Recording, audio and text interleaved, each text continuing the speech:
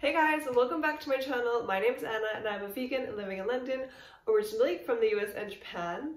And today we are doing another Veganuary taste test, but this time we are trying Plant Kitchen, aka Marks and Spencer, snacks and food. It's a lot of chocolate, a lot of sweets, so yeah, just a heads up on that. But there is one savory item and then the rest will be kind of like desserty. But yeah, I went to Marks and Spencer the other day and they actually have a bunch of like meal options in their fridge section that are new, but I decided to go more for like the snacky side. So that's why it's a lot more of like a dessert type of food. But anyway, the one savory thing that I picked up is this Plant Kitchen mixed bean chipotle chili with wild rice. Yeah, you just like heat it up in the microwave for 2.5 minutes and it's done. And it has tomatoes, onions, rice, black beans, pinto beans, kidney beans, lots of spices. Seems pretty healthy. They also had like a lentil pot type of thing, similar to this, but with lentils, I believe, if I'm remembering correctly. It's very hot. Oh, it smells good. It smells like chili. Hopefully I don't burn my tongue.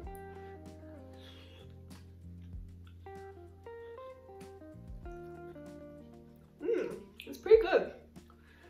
Definitely tastes like chili.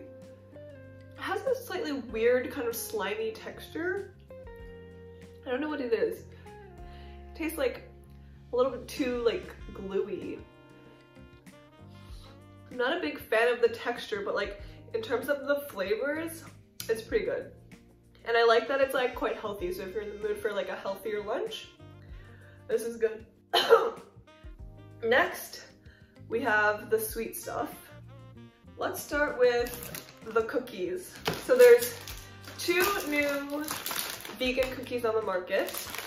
One is the double chocolate cookies, rich and indulgent cookie filled with dark chocolate. And then these are the Chewy cherry bakewell cookies filled with oats, almonds, and cherries. So I don't know which one to start. Maybe I'll start with the cherry because I'm slightly more intrigued.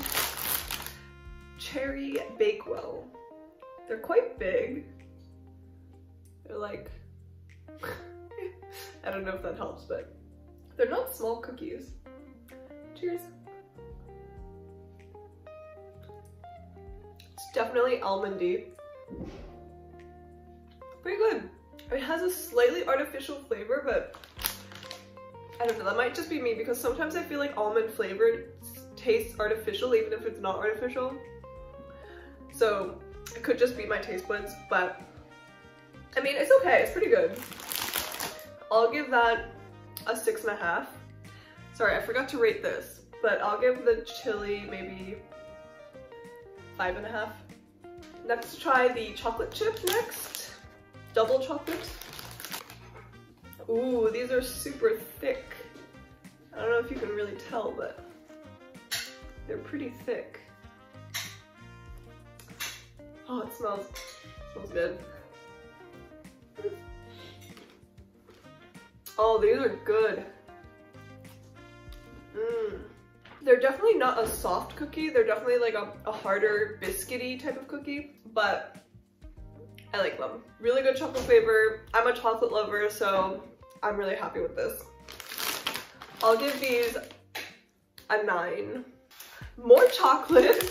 We have the brownies. Now, these don't say that they're new, so I wasn't really sure if these were new, but I saw on Instagram that they're new for Veganuary, so Instagram is basically the truth, so I'm just gonna believe that it's new. These are chocolate brownies, a rich and scrumptious brownie made with Belgian dark chocolate. Belgian dark chocolate, fancy. I love brownies. Ever since I was a kid, I always preferred brownies to like cakes and cupcakes, so I'm very excited. Ooh, look at these, they're so thick. It's a thick one. Oh my god, that's so good. It's fudgy, soft, super rich. This is the best brownie I've had in a while. It's really, really good. 10 out of 10, honestly. Because I feel like brownies a lot of time are not quite brownies. Like they're too cakey or they're, I don't know, there's always like something off. But these are good. These are really, really good. Last but not least, we have the creamy cookie pots. Dark cookie base topped with a cookie studded creamy vanilla layer, finished with Belgian dark chocolate ganache. Wow. These are mostly made with soya, wheat flour, lots of different oils. They look like this. Nice layers. I'm assuming this is like a cookies and cream type of situation.